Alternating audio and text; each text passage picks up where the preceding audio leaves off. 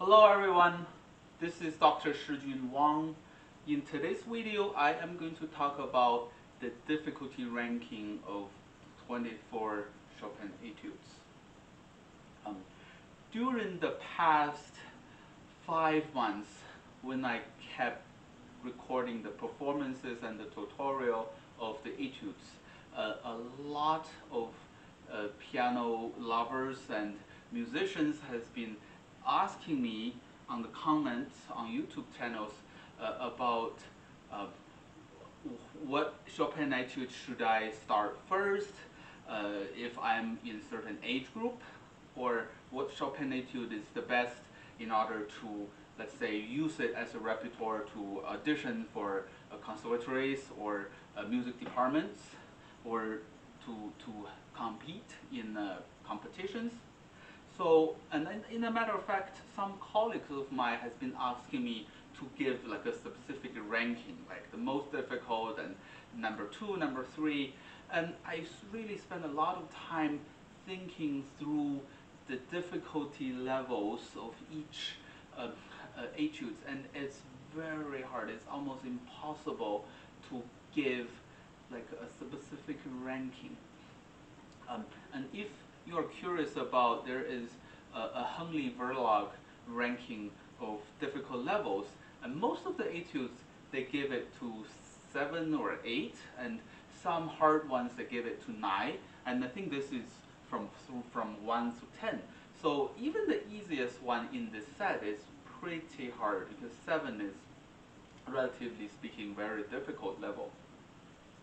So I came up with a solution of grouping them into 4 different levels. The most difficult, relatively speaking, difficult, and okay, pretty easy, but not too easy, and then compared to the others, the easy ones. So 1, 2, 3, 4, yeah, 1 being the hardest, and then level 4 being the easiest. So let me start from level 4, the easy ones. I think for a teenager or for a college freshman who want to start Chopin etudes, Opus 25 number 2 is a pretty easy one to start.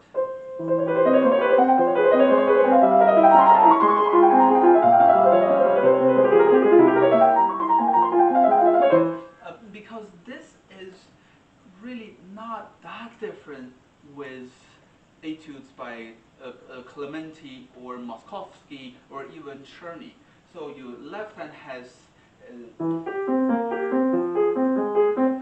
eighth note, and then right hand has some very comfortable but running passages. So this would be like the least Chopin-like technique. So it's an easy entrance way. Okay, the next one I think would be, relatively speaking, easy to start for beginner. Beginner of Chopin etudes, right? Not beginner of piano playing. It's the butterfly.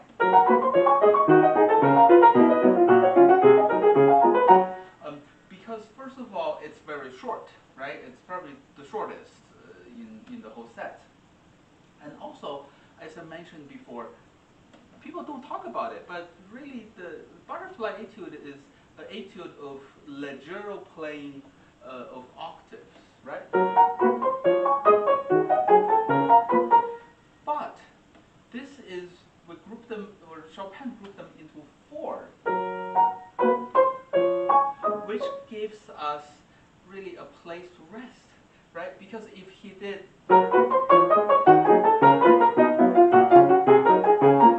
then that will takes a lot of training to relax. But here, Chopin basically gives us a rest area. So we only need to play them 3 times in a row,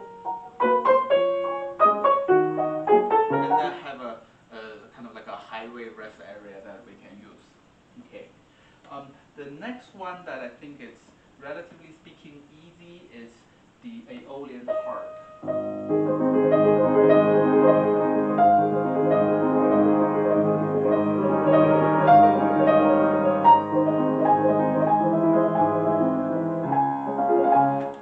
Well, you may say, yeah, this has a lot of big stretch, and then it requires a big hand. Not really, because here, as I mentioned in many of the tutorials before, Chopin is so focused on having a very relaxed wrist, right? It's impossible to play Chopin without a flexible wrist. You need it in number 1, you need it in number 2, number 4. Basically, all the fast ones, you need the wrist to be flexible. But he doesn't tell you, right? If you're comfortable with Czerny or Clementi, which most of the pieces are having really limited number of black keys, then you're not used to having a very relaxed wrist. So you end up having like a lot of relaxing trouble. You're tense, you're tired. But here, because of the wide stretches, it's not possible to play without a flexible wrist, right? Otherwise, you cannot reach it. So basically, this one is kind of like an open score test, right? You can bring your reference books to the testing center. You don't need to memorize everything. So he tells you the answer. In order to play this, you need to have flexible wrist. So I think that's a really good etude to start with, especially for students who struggles with tensed arm. This will definitely help you to lose some of that.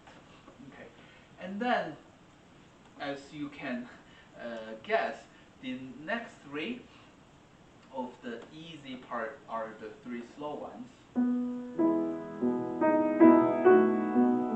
And then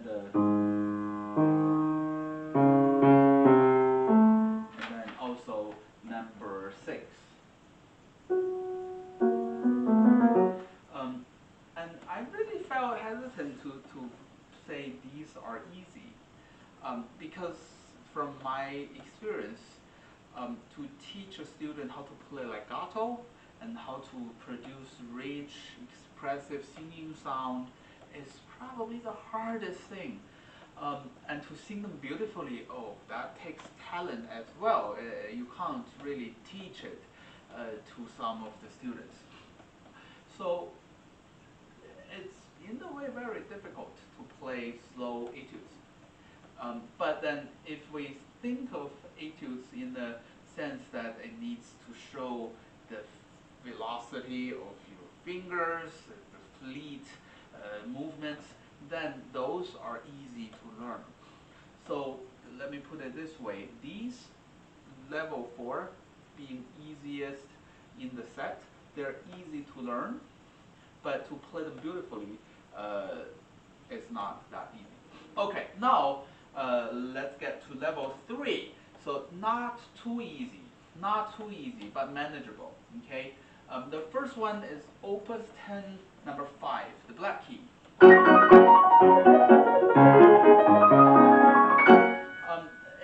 It's not that bad because the running features in the right hand is within a very comfortable range.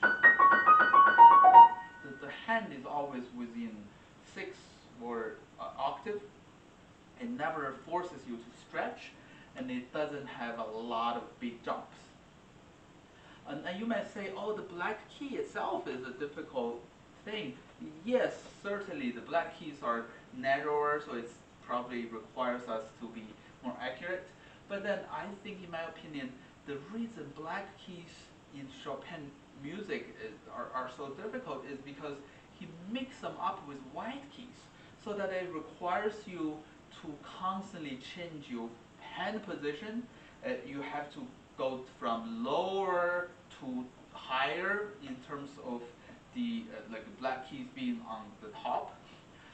But if your right hand only has black keys, so you can have a pretty steady and stable hand position to play them. So that kind of makes it much easier when it's all black. Okay, just my opinion. The next one is Opus 10, number 8.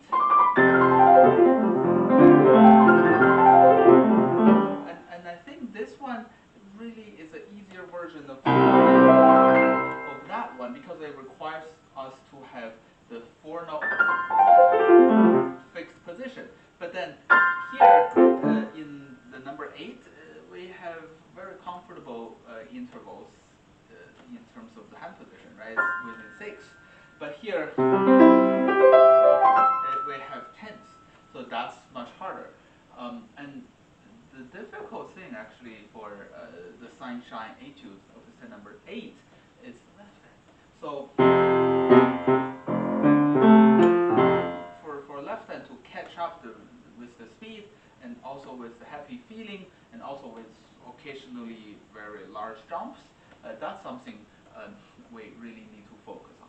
Okay, next one is opus 10 number 9. I call this the opera, but I don't think that's the official nickname, and there's no nickname for this. Or maybe the duet. I think the duet is a better name. It's one that practices the left hand, and it's pretty constant. It's not the one in opus 10 number 4 that occasionally you have a line and then you hand it over to right hand. And this is constant for left hand. But it's manageable because the pattern really is very repetitive. It doesn't change much. And even here, it goes from A flat to B, and then C, D. But you have this fixed C in the second note. So that acts like a pivot bridge that you can relate on that note to find the rest. And then this thing, it doesn't change much. So after a while you get used to it. So it's not overwhelming in terms of the difficult level. All right. The next one that I think is okay, not super easy but manageable, is opus 25 number 3.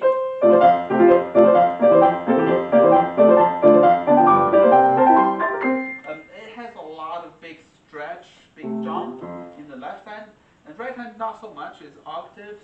But the good nice thing about this is, first of all, between the two hands they are doing a very comfortable, I mentioned this, when left hand plays toward the left and right hand plays toward the right, it's almost like when you're playing tennis, you're using the forehand instead of the backhand. The right backhand is awkward. So we're not playing in, but towards the outside. So that's a plus.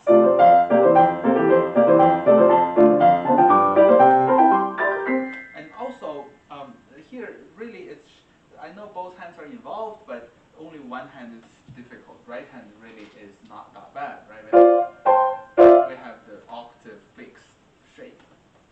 All right. Next one that I think is not very bad, and this might surprise you, is the Ocean Etude, opus 25 number 12, the last one.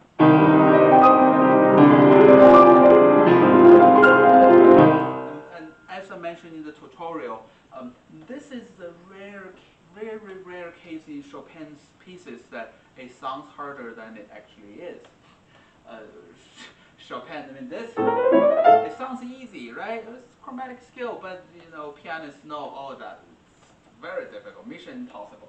But this one, I think, I don't know, maybe it's influenced by Liszt sonority. It sounds very rich, but then inside each hand, it's just octaves.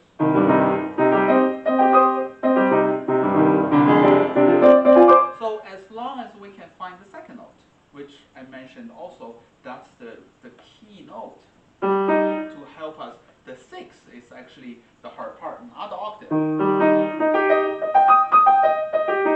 So as long as we find the second note, and the second note we play with the strong finger, with second finger, which doesn't move the fastest, but it's pretty easy to support the weight. So and the second finger is very used to acting as a pivotal finger, so we use this to find the positions. Okay, so the Ocean Etude, not very difficult, and then opus 25 number 5, and I feel very hesitant to put this into this catalog, because to me this has a very difficult technique in it. Not the beginning. The beginning is fine, right? Only left hand has some large row chords, but here.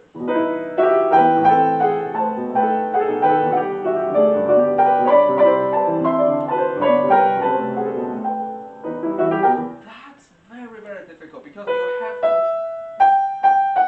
not only you have to produce this beautiful melodic line, you have to overlap with your fingers, and then the lower part of the right hand, a lot of grace note, but you have to slide down by using thumbs only. Okay, even the middle section, right, as I thought, this is like Thalberg three-handed pianism.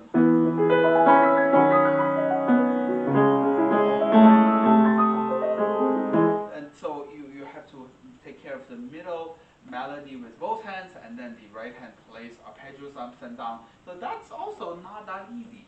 Okay, so I put this probably as the hardest one in level 3. Okay, now let's get to level 2. The first one is Opus 10 number 4.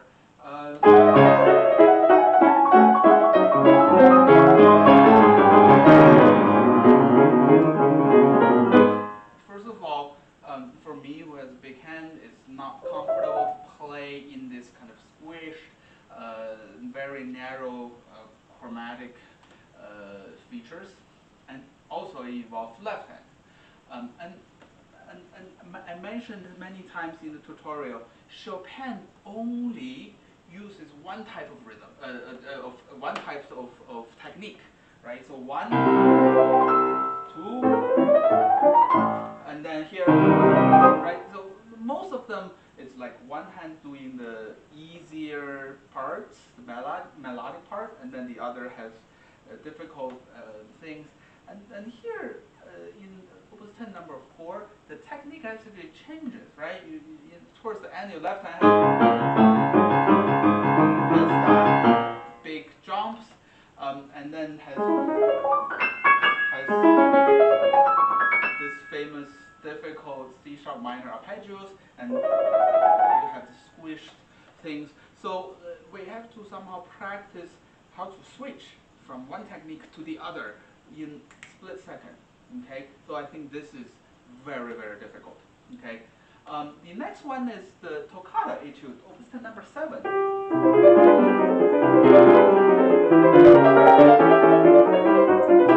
The reason I put this in this catalog, I was debating between this one and then the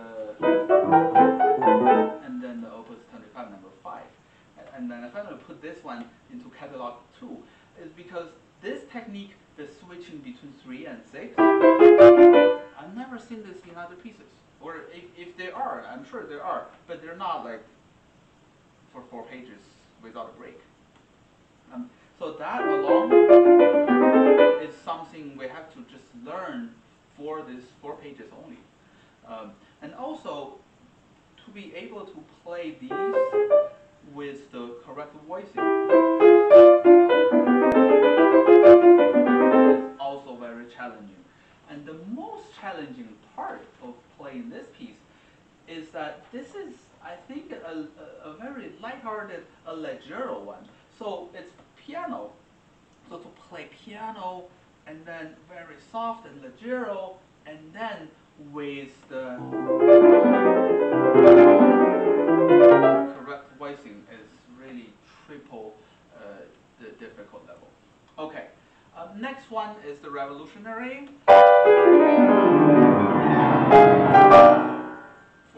Of course, this is left hand, and it's one of the rare pieces that you use left hand only. And in terms of the technique itself, I don't think it's that overwhelmingly difficult, but then it needs a lot of stamina to play through the beginning to the end, the whole thing. All right, the next one is Opus 25 number 4.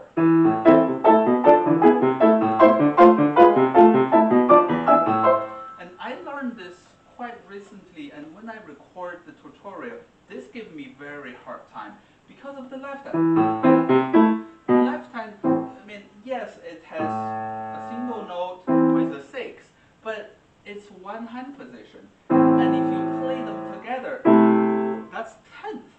So basically, from the beginning to the end, you have to always stretch your hand, and that creates tension. And that's something we have to constantly remind our hands to relax, so that it's not tensed up by the end. Okay. Next one is the 6. The reason why this is difficult, number one, we don't see this anywhere else, right? We don't have any pieces that has 4 pages of 6. And also that left hand is doing something quite different compared to right hand. Because left hand once in a while has this low bass that we need to go back to.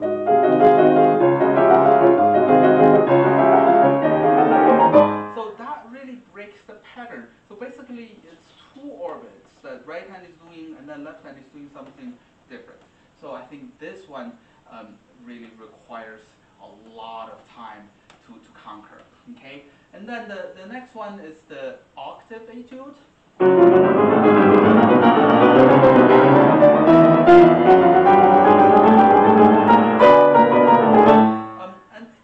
Yes, this is not that bad for me because I have big hands. I can use 1-3, 1-4, 1-2. I can alternate. But for people who have smaller hands, this is difficult. And also here, the middle section. Where's the middle section of this?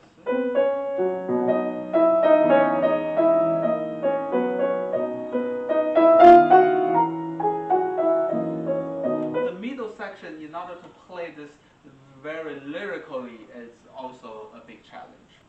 The most difficult catalog, I put Opus 10 number 1 on top. Here are some reasons why I think these are the most difficult. First of all, there is no absolute solution for these etudes. For instance, Opus 10 number 1, you need to stretch, right? And we know that stretching creates tension, but there's no way to go around it, right? Unless you play a smaller version of piano, like the Joseph Holman had, or you grow your hand as big as Rachmaninoff, right? But that's something out of our control. So we really need to learn how to relax while we have these big stretches. For Opus 10 number 2, the wrist deviation is one thing we cannot avoid. The lifting fingers from white key to black key is another thing we cannot get around. So we have to really reteach our hands how to do under these incorrect gestures. Okay, and surprisingly, the double thirds, which I think many people claim that being the most difficult, I don't think that's the most difficult, even within the 6 pieces that I put into the top difficult level catalog. I think that's like number 5 or number 6, because Opus 25 number 6, the double thirds, it requires us to learn how to accurately adjust our angle, the wrist angle, to the most correct way. So the wrist has to be super flexible and to adjust to the angle so that the 2 hands can play at the same time, the 2 fingers. But then it's something that with practice we can master. And also the Winter Wind, Opus 25, number 11, that is difficult not because of the notes, right? If you watch the tutorial, if we group them correctly, it's really doable. However, it's super long, so it requires to have a lot of stamina, strong muscles to be able to play until the very end with the same energy level.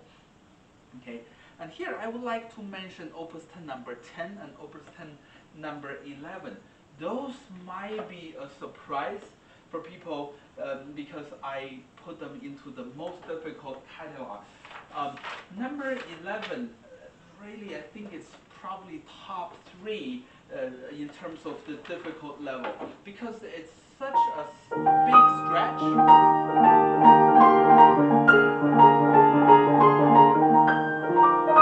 And because of the stretch and then the consistency of these patterns, our hands are constantly doing this, so the stretching we cannot avoid. And also within this uncomfortable gesture, we have to voice it correctly.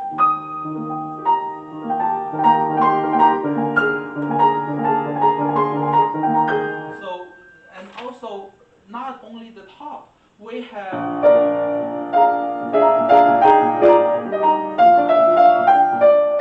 to once a while emphasize the middle note, and that makes it even more difficult.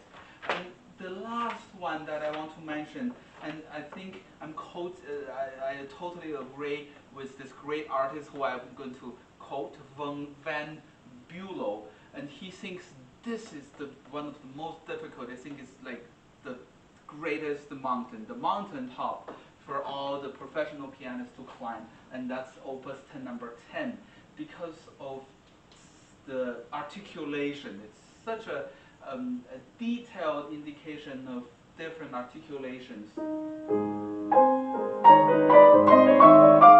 Have that to begin with, and then and also two note slurs, and then finally everything staccato. See, so that is another one that I think will require the most time for us to master. So Opus 10 Opus 10 number 1, number 2, number 10, number 11, and then Opus 25 number 6, the double thirds, and then Opus 25 number 11, the winter wind. Okay, and in terms of the difficult level, which one is the most difficult? For me, it's Opus 10 number 2, and I felt that it's very difficult to really have an ultimate list of difficult level from 1, 2, 3 until 24 because it depends so much on the hand of individual pianists. For big hand pianists, number 2 is really very hard. And for people who have small hand, maybe stay away from Opus 10 number 1 and then maybe stay away from the octave because then you have to use 1/5 all the way. Okay, thank you so much for watching this, and this concludes my entire series of Chopin etude tutorials and performances. And I hope that you like my channel. Please subscribe, and then so that you will be